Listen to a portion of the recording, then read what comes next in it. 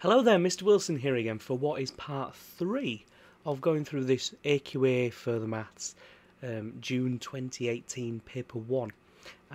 So if you haven't already, definitely check out all the other parts, but I'm just going to jump straight into question 9. So, f of x is equal to 14 take away x squared for all real values of x. Solve for f of 2x is equal to 5. You must show your working. So, okay, what have they done here? Well, they've basically replaced the x in f of x with 2x. So all we need to do is go back through and replace the x in the actual function with 2x. So in other words, f of 2x is equal to 14 take away 2x squared, and that is equal to 14 take away 4x squared. Right? That's what we're going to get when we sub in. Now they tell us that this is equal to 5, right? So f of 2x is equal to 5.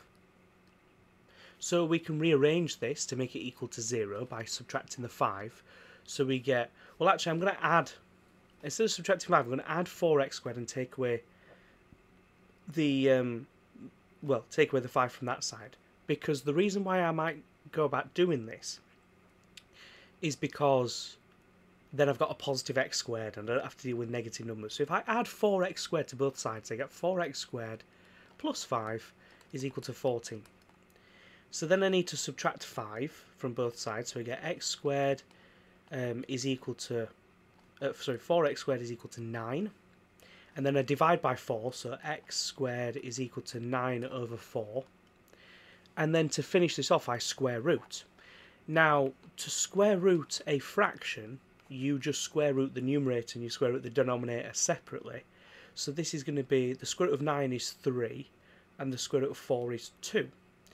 Now this is the answer for x. However, there are actually two solutions to this, because it says that you can have all real values of x, right? Then technically there are two answers, right? Because you can either have the positive square root or the negative square root. When you square root a number, there are two solutions. It can either be positive or negative. So here, x can be equal to the negative root 3 over 2, or x can be equal to the positive root 3 over 2.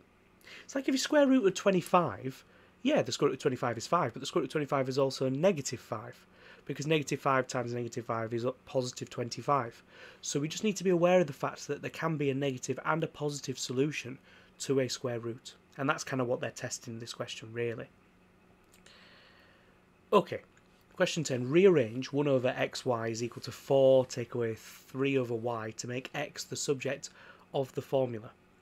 Right then, so first things first, let's multiply everything through by xy. So we get 1 is equal to 4xy take away 3xy over y. Well, we're going to get some cancellation here, aren't we? Because y and y are going to cancel each other out.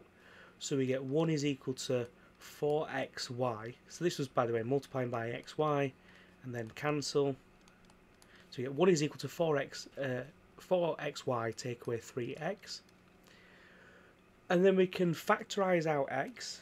So we factorise, 1 is equal to x brackets 4y take away 3. This is a very common technique, this.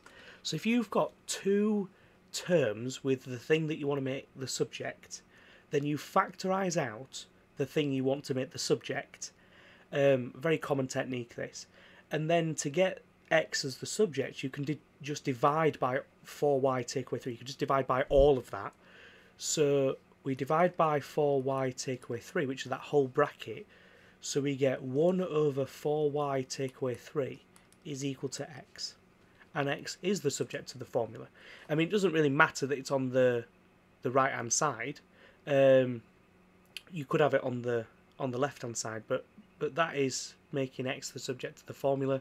There are loads of different ways you could write it, but this would be the sort of way that I would write it. I mean, arguably I'd probably put x on the left because it's traditional, but it doesn't matter. As long as x is on its own, it doesn't matter whether it's on the left or on the right. So that would be making x the subject of the formula. So I'm going to write on the answer line, x is equal to 1 over 4y take 3.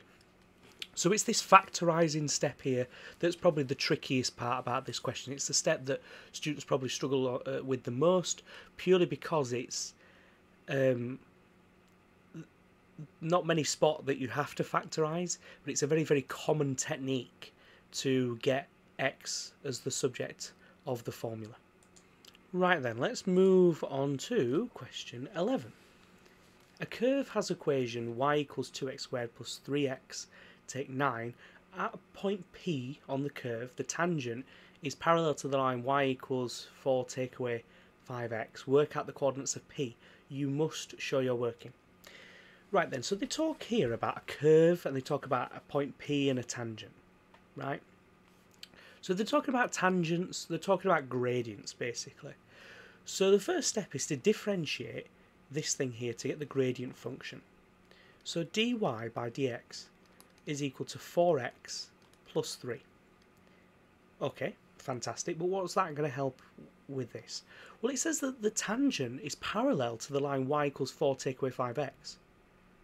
So the gradient of this line is minus 5 because it's y equals mx plus c, and they've just sort of switched it around a little bit. So the y-intercept is 4 and the gradient is negative 5. That must mean that at point P, this gradient function must be equal to negative 5. So that must mean that 4x plus 3 is equal to negative 5. 4x is equal to negative 8. X must be negative 2. So we know the x coordinate is negative 2. To find the y coordinate, you just can sub back in to the curve equation. So the y coordinate is equal to 2 times negative 2 squared plus 3 times negative 2, take away 9. So 2 times negative 2 squared, well, negative 2 squared is positive 4, times 2 is 8. Subtract 3 times negative 2, well, that's negative 6, and then subtract another 9, so that's negative 15 taken away from 8. So that is going to be negative 7 as the y coordinate. So we get the coordinate of P to be negative 2, negative 7. Now, I talk a lot about classic techniques, but this technique of differentiating something, knowing the gradient, and then solving for x, so you basically do it in reverse, because they haven't told you the coordinate. Normally, if they tell you the coordinate, you would sub in to find the gradient. But this time you do it in reverse. They've told you the gradient, and you have to solve for x. So it's a very common idea, this, that you have to differentiate, you know what the gradient is. I mean, well, when I say you know what the gradient is, you have to sort of look for it a little bit, with it being in parallel to this line. But just the idea of solving for x is quite a common idea in GCSE further maths, and it's a really interesting question, this one. I actually really value this question. I think it's quite an interesting idea for 4 marks. And how could you check your answer? Well, you could sub that coordinate back in to some of the values here, so you could sub negative 2 back in to see if you get the gradient as negative 5.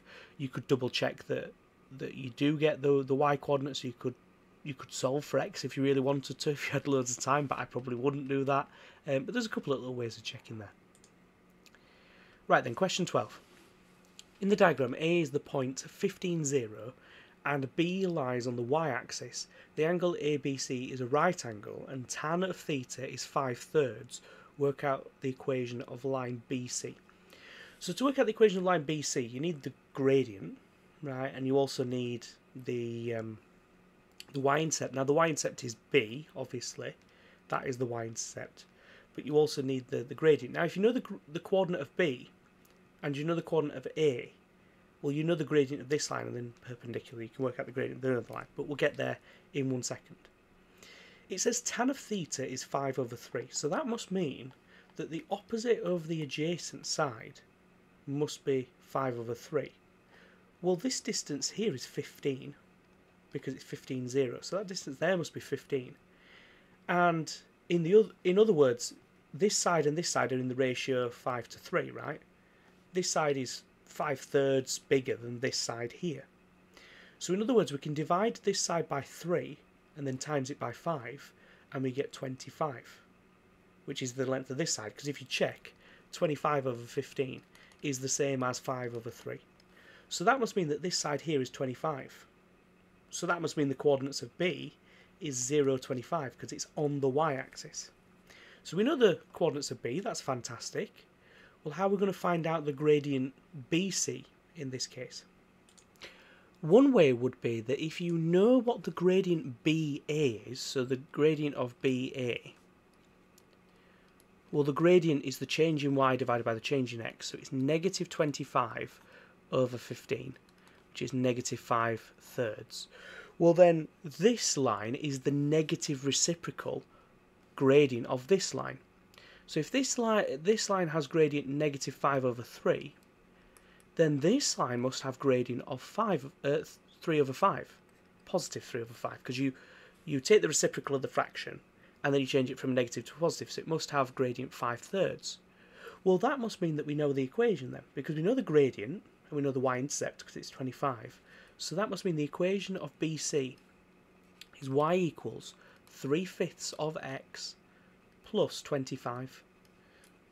And we don't usually, if you get the gradient and a coordinate, you have to kind of sub in to find the y-intercept, but actually we don't in this case. I mean, you can do, but you'll just find that the y-intercept is 25 because, well, that's what it is. So even if you subbed in x is 0, you would still solve for the fact that the y-intercept is 25. Right, then I'm going to leave it there for this part. I'm sorry if the background has been a little bit funny. It's because the lighting's changed a little bit, so I've had to... that's why it's gone a bit grainy on the green screen. But hopefully you've enjoyed this video. Hopefully it's been helpful and useful. If it has, then leave a comment below. It's always so nice to read those comments. But all I want to say is thank you so much for watching, and I hope you have a fantastic day.